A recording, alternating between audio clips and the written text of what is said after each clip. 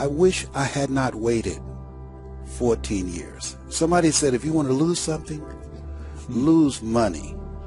You can get that back. 8 out of 10 millionaires have been financially bankrupt. Walt Disney filed bankruptcy 7 times and had 2 nervous breakdowns. But don't lose time. There were 14 years I sat on the sideline. 14 years I said, I don't have an investor in me like Tony Robbins. 14 years that said, I don't have an MBA or a PhD, and I can't compete with these guys. I have the complexion of rejection. 14 years I silenced myself. Wow. And so I regret that, because there are some people that maybe if they'd heard my voice, they would not have turned to drugs. If they'd heard my voice, their lives would have taken a different direction. And I can't get those 14 years back. That haunts me, and I think that drives me when I speak with such energy. I'm trying to make up for that time, but I can't.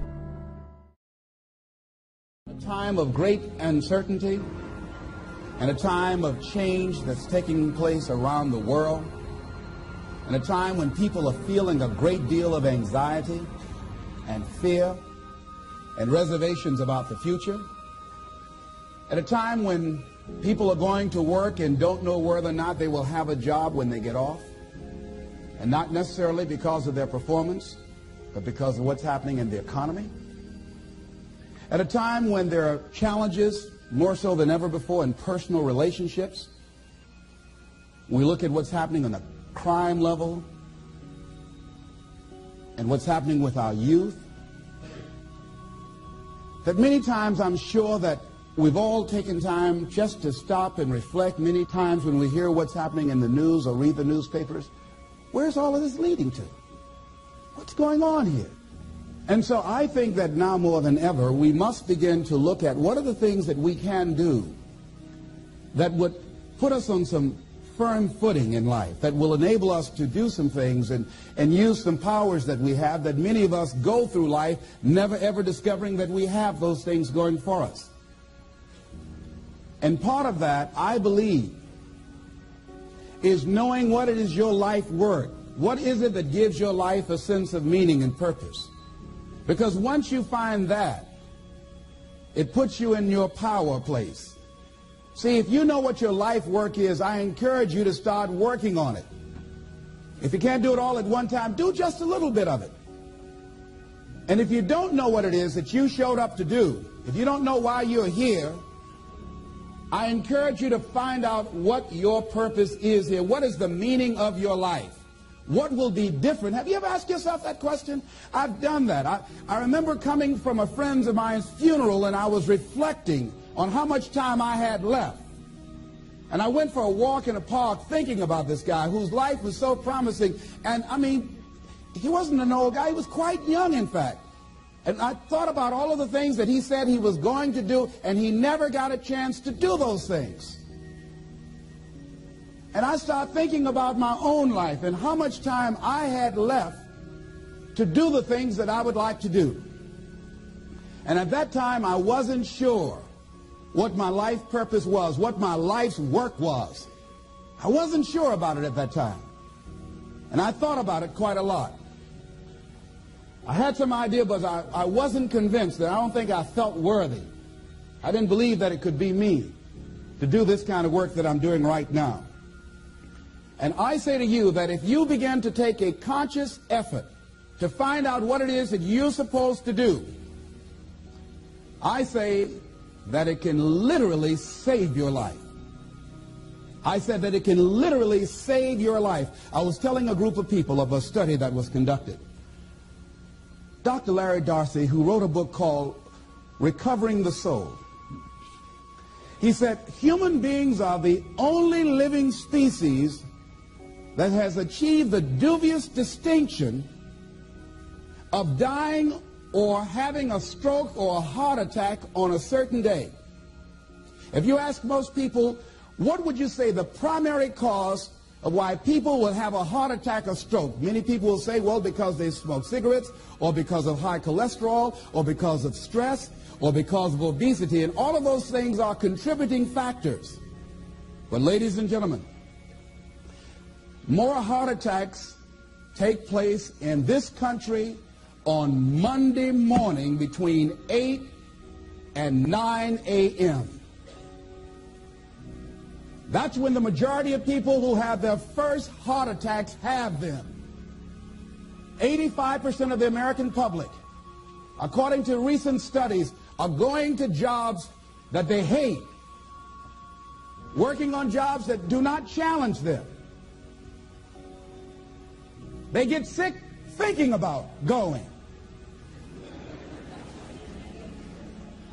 Migraine headaches after the Sunday afternoon football game or 60 minutes, the anxiety began to build. And come Monday morning, they drop dead of a broken heart. Some of you ought to think about not going to work on Monday.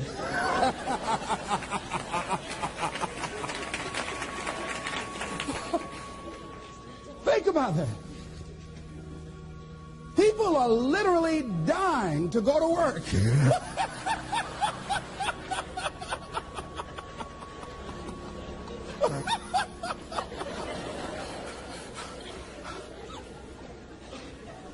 Because, see, when you go to a job and you already know how far you can go, you can already see that proverbial glass ceiling. It's like going to a movie when you've gone in the middle of the movie. And you've seen the end, and you sit there to start all over again, but something is missing. You know what the outcome is going to be. You can't get excited about going through that movie all over again. Am I correct? See, when you're going someplace and you already know how much you're going to make, you already know how far you can go, you're in a dead-end position. It erodes your self-esteem. It lowers your sense of yourself. It creates an inner turmoil. It creates an emptiness in you. So I say that your life is worth finding what it is that you're supposed to do. And I'm not saying quit your job. I'm saying find it and do just a little bit of it. When I wanted to become involved in speaking, I started just learning quotes, listening to other people's tapes, going to seminars, going to workshops, asking other people to help me. Just start working at it just a little bit, but do find out what your work is and hold on to it and don't let your dream go. Don't let it go. See, and here's something else I want you to begin to look at. Why is it that most people don't pursue their dreams or don't do better than what they're doing if they're capable of doing it? I think that many of us don't go the next step because we don't know what to do yet. And I say that the reason that we don't even explore the possibility of what to do is because subconsciously we don't believe that it can happen for us, and we don't believe that we deserve it. So here's what I'm suggesting. How much time do you spend working on you? How much time do you spend every day working on your dream? In the last 90 days, how many books have you read? In the last year, what new skill or knowledge have you acquired? What kind of investment have you made in you? So I'm saying that as you begin to look at where you want to go, if you want to make it today, and things are changing so fast, you have to literally run to stand still. I'm saying that you've got to make some conscious effort to begin to work to develop you. Here's something else. Most people are not living their dreams because of fear, ladies and gentlemen. I was in Columbus, Ohio yesterday speaking for a particular Ohio department. A young lady named Karen who greeted me, who organized the event. Very talented, very skillful.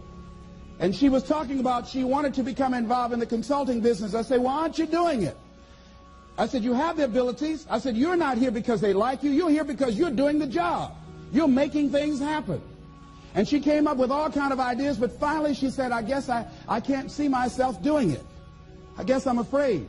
Fear, limited vision, and lack of self-esteem is what keep most people doing things they don't want to do. I flew from Columbus, Ohio to Denver, Colorado to a major communications company. And the person that picked me up at the airport told me about the fact that the company was planning on having a major downsizing. And they offered some of the employees there an early retirement, and some of them will earn as much as $300,000. And they said, this is the last time that you can take this offer. If you don't do it when we have the downsizing, you might be among those who will lose their jobs, and all you will get is your severance pay. And only 50% of the people who were eligible to take the $300,000 took it. The others were afraid to take a chance on themselves. The others couldn't see themselves beyond that company. They couldn't see life after that company. The same reason that people stay in relationships where they're abused or they're unhappy or it's unfulfilling. They can't see themselves beyond that relationship. They can't see themselves enjoying life without that person. They think that this is all that they can do.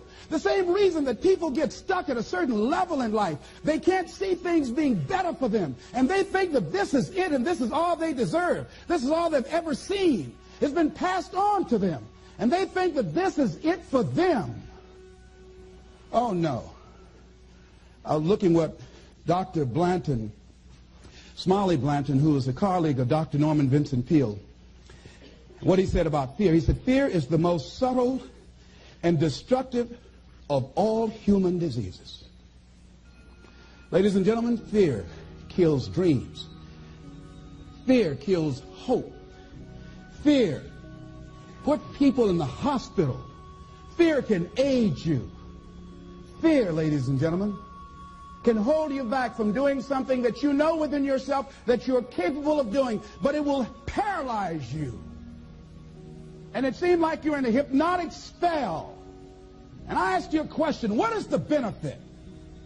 What's the benefit of allowing fear to hold you back? What's the benefit of giving up on yourself? Of not stepping out on life and taking life on? What is the benefit for you? What's the plus in that? It's one of the things I had to ask myself. So I didn't want to make any mistakes. I wanted everybody to like me. I wanted to be perfect the first time I did something. It's not going to happen. You're going to make some mistakes. You're going to hurt some folks' feelings. You're going to create some enemies whenever you decide that you want to begin to take life on. You've got to ask yourself, how long am I going to allow this to hold me back? I like what Zig Ziglar says. He said, fear is false evidence appearing real. That is an illusion that we create in our mind. It is a state of mind that can be changed. So let's look at how we can begin to take some steps to restructure that fear, to begin to expand our visions of ourselves, to begin to increase our self-esteem. Webster said that self-esteem means confidence and satisfaction in oneself. Look at your life right now. Whatever you've done up to this point in time, your life is working. Whatever you have produced, it came out of you as a result of the kind of person that you have become. It's a result of your choices. It's a result of your consciousness. Now you have to ask yourself, are you satisfied with what you have produced? Is this what you want? Would you like for things to be better than this? Do you believe that you deserve better than this? Or are you content? This is it. You don't have to do anything else. That you've already resigned yourself in life and say, well, I'm happy. I'm not starving like the people in Calcutta. Are you allowing yourself to get off the hook like that? Or do you believe somewhere in the back of your mind or in your heart that there's some other great work for you to do? There's something else that life has for you. And that's why you're here. How do we handle this fear factor? How do we increase our self-esteem? You have to begin to fortify yourself. How do we do that? I believe that you have to begin to consciously monitor your inner conversation and start talking to yourself. Start building yourself up. Sometimes the only good things you will hear about you are the things that you say to you.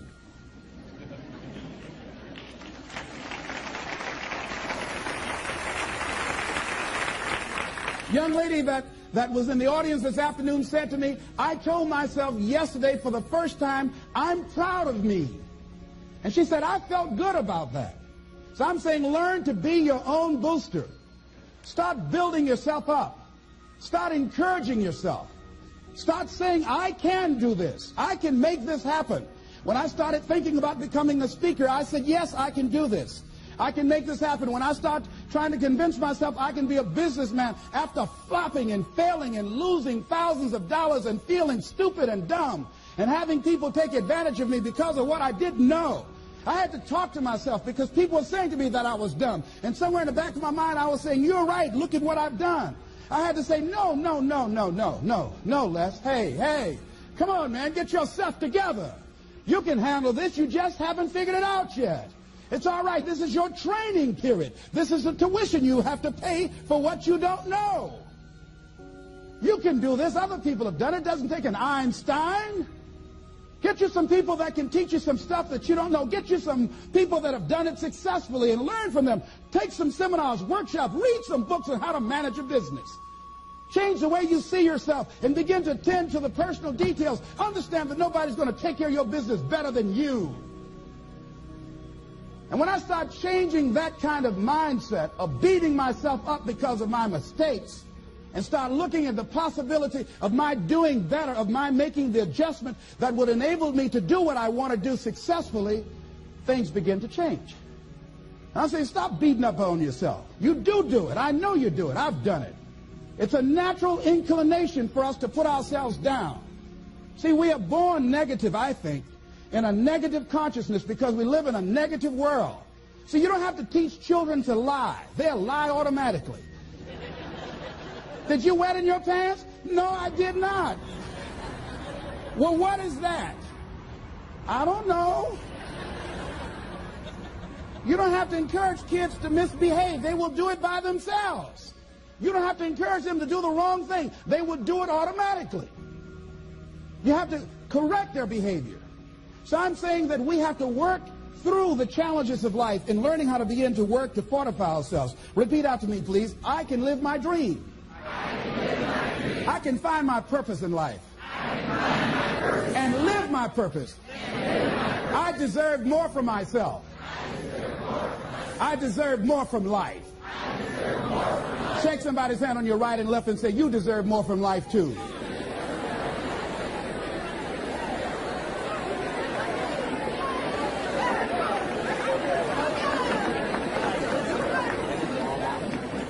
Here's some other things, ladies and gentlemen.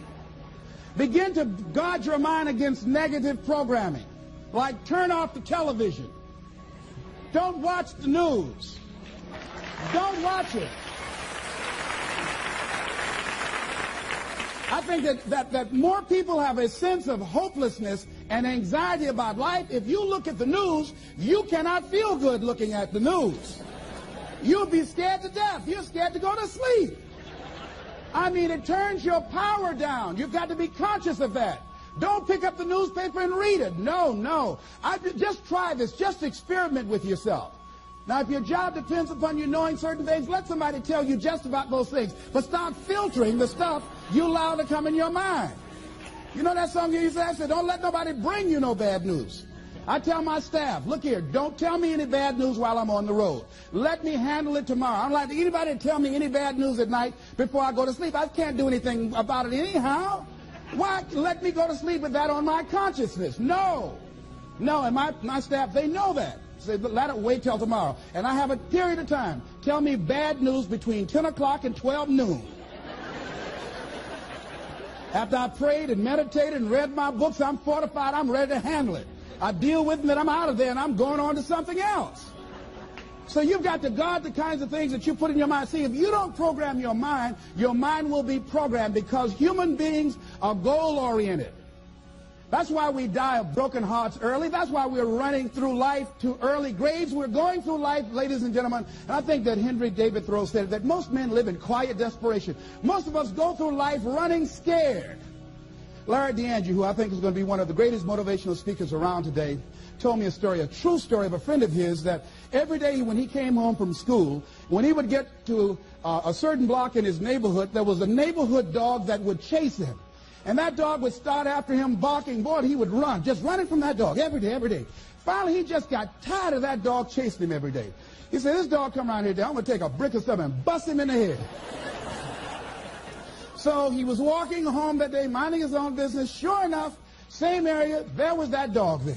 And the dog started barking, he started running, he saw a brick, and he stopped and picked up the brick and turned around, and the dog got close to him. He realized the dog didn't have any teeth.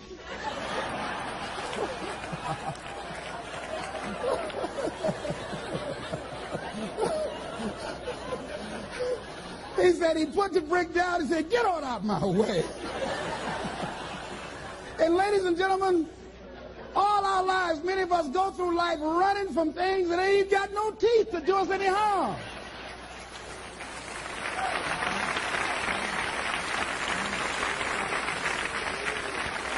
Haven't you been afraid to do something, and then after you did it, you say, "Whoa, if I'd known it was this easy, I would have done it before"? Haven't you ever had that experience? Raise your hand. Absolutely. So we created this in our minds, false evidence appearing real. We made it real in our minds. That's why Churchill said there's nothing to fear but fear itself. That's the destructive monster.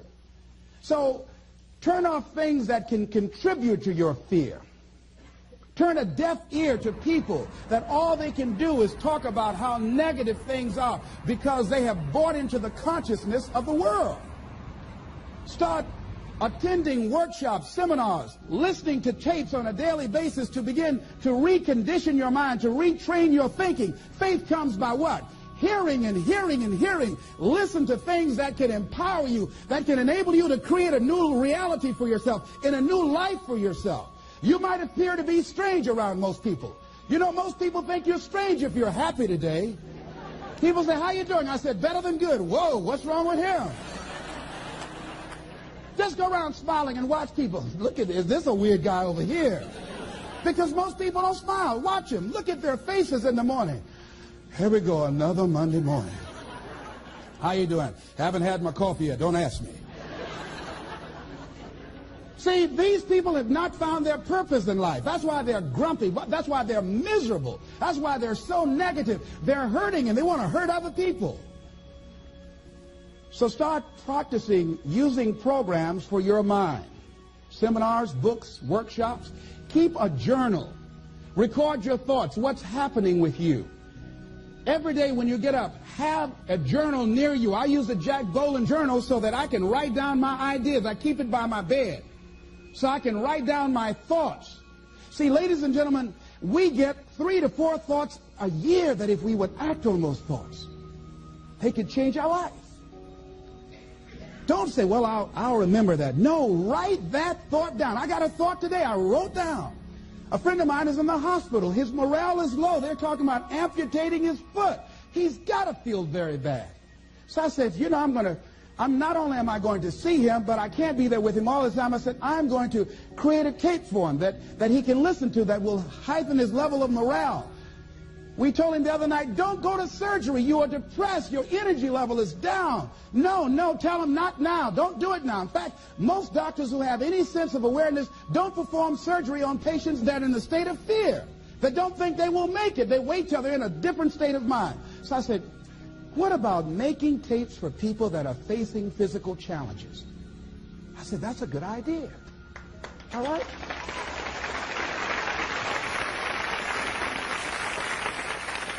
See, there are ideas that can come to you out of things that appear to be negative. I have a friend out of Chicago, just met him. He was 23 years old. And this guy, he went financially bankrupt 2 years ago, ruined his credit. Guess what he decided to do? He found a blessing in it. He wanted to restore his credit. It was very challenging, very difficult. And he realized that a lot of other people during these particular times have ruined their credit. So now he started a credit repair business. Last year he earned over $100,000 helping people to restore their credit. I met a young lady who attends this church, that she was at her father's funeral and she was putting flowers on her father's grave, and she looked around and saw the other grave sites. They did not look well groomed and they were not attended to on a regular basis. She started a grave site maintenance business. Out of that tragedy, something positive has come out of it. And now she's earning more money doing that than on her present job. What idea are you sitting on? Write your ideas down. And then, once you get that idea, take the leap. Hello? Take the leap. See, a lot of people get the ideas and just walk around with them. Have you ever had an idea and all of a sudden you looked around and somebody had that idea and gone with it? Think you're going to be going with my hospital idea. Forget that, buddy. We will be out there together, Jack. Take the leap. See, it's out here in the universe. If you don't take the plunge, I guarantee you, somebody else will. Take the plunge. Go into action. And ladies and gentlemen, you will be surprised at how things will come together. You'll be surprised. Now, you're going to have some difficult challenges. I can tell you that now. Be aware of that. Things are not going to work out exactly right. For a time they will, sometimes. And that's when life is just playing a game with you. I want you to feel good and relax. And then after a while, say, okay, the honeymoon's over now. And then life will come over there and slap you side the head. Say, what you doing out here? Well, this is my dream life. Is that right? Come over here a minute.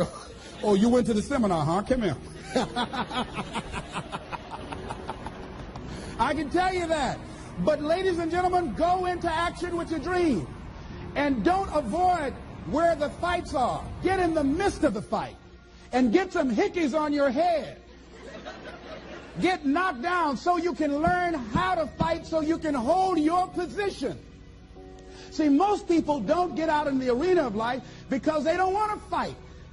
Most people don't get out there because they don't want to get knocked down. They don't want to be dropped to their knees.